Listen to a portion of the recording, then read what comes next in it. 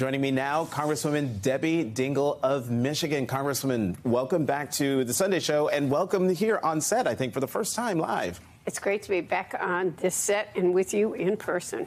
Well, so let's talk about this. Why is it important to you? Why was it important to you to have Michigan moved up on the Democratic primary calendar for 2024 and beyond? So, Jonathan, for me, this was a 30-year odyssey.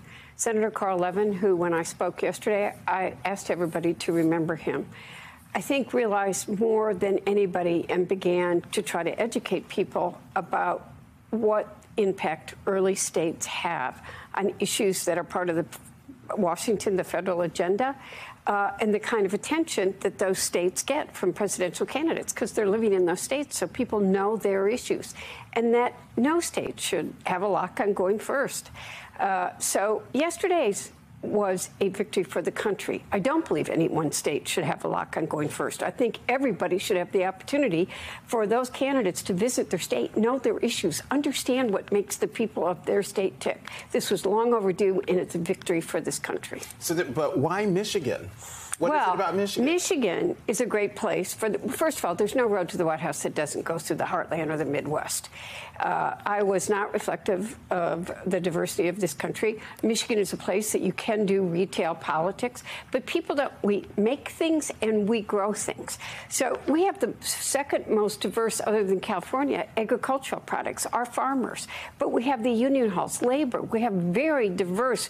We have a significant African-American population, Hispanic population, one of the largest Jewish populations in the country, but the largest Arab-American population. And you want to do retail politics, there is something you can do every single day.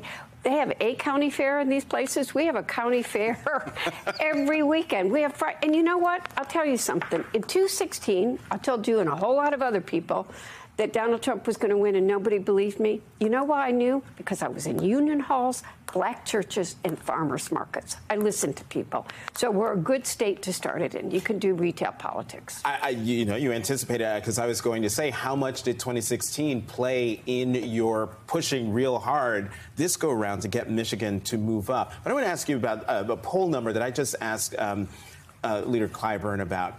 In the Washington Post, it shows that 62% of Americans say they would be, quote, dissatisfied or, quote, angry if Biden were reelected in 2024. 58% disapprove of his handling of the economy. And I'm just wondering, given those numbers, there might be some folks who say, you know what, Biden should reconsider running for reelection. What do you think? So first of all, you know what I think of polling, because, oh, by the way, the polling told everybody that Donald Trump wasn't going to win in 2016.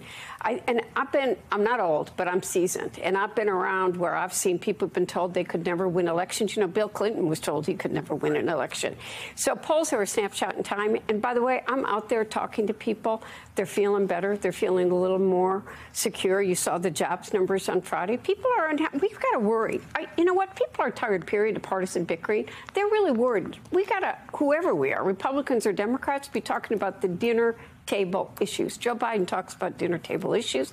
I think you can have all these numbers now, but when you get into a presidential election, I think people are going to really look at what he got done these first 4 years, and that's what they're going to base their vote on.